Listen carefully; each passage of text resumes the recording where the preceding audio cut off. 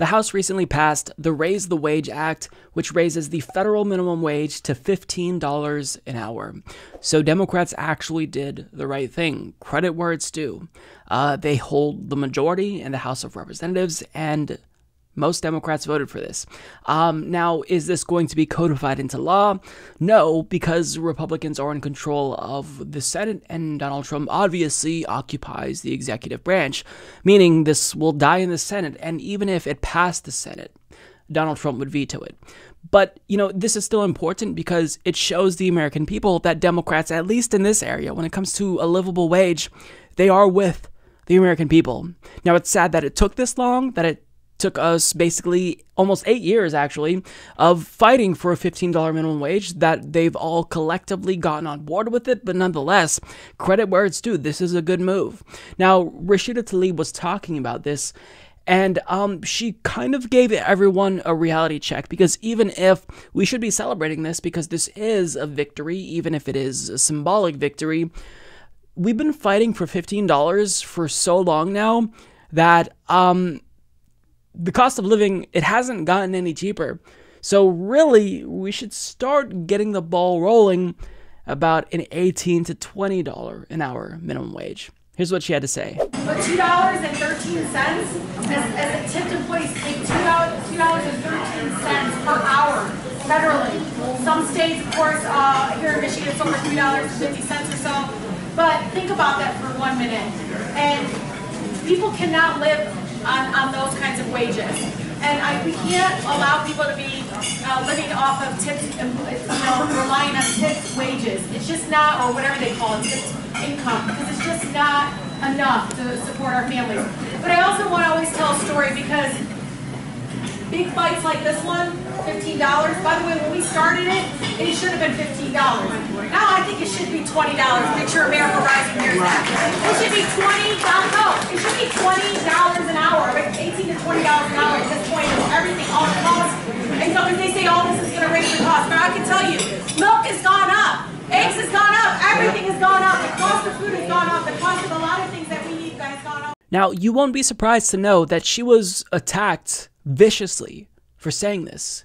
But what she's saying is factually correct. We've been fighting for a federal minimum wage of $15 an hour for nearly 8 years now. As each year passes, the cost of living increases. The price of bread and milk goes up. So, if we are fighting for a $15 minimum wage and we don't actually get it codified into law until 15 years or so after we started that fight, guess what? $15 an hour is no longer sufficient.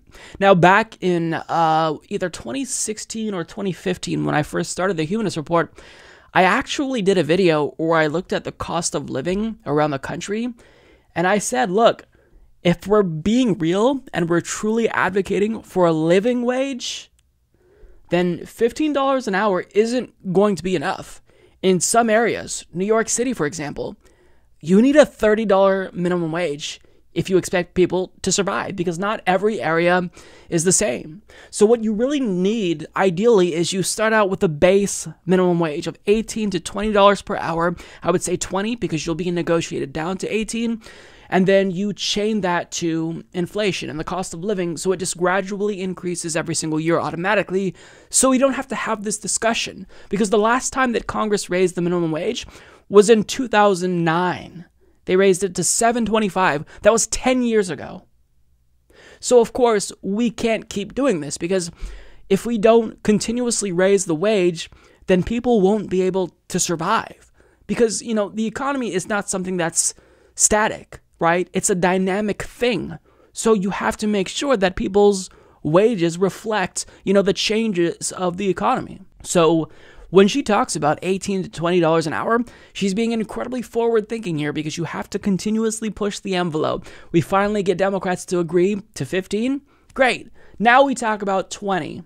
Because look, here's the thing. You always have to make sure that when you're conducting negotiations, you aim higher than where is actually feasible, right? So if you ideally want a $20 minimum wage or an $18 minimum wage, you're shooting yourself in the foot if you don't start at $20 or $25 an hour.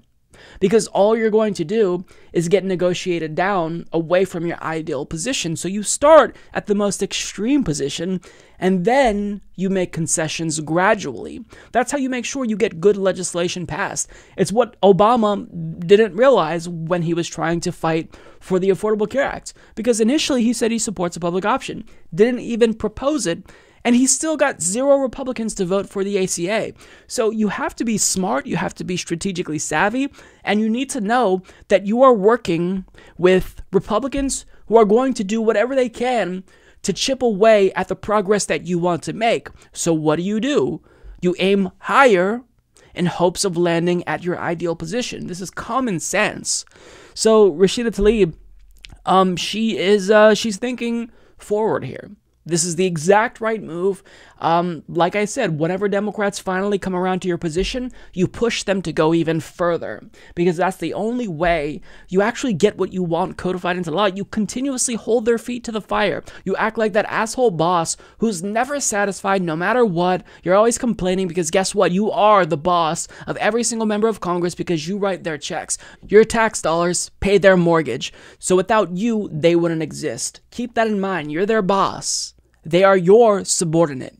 So, great move here by Rashida Tlaib. Again, this is not something like she's not codifying or not codifying, but she's not sponsoring legislation for a $20 minimum wage. She's just floating this idea. But this was basically a gigantic scandal to Republicans. Fox News ran many segments about it. They fearmongered about this.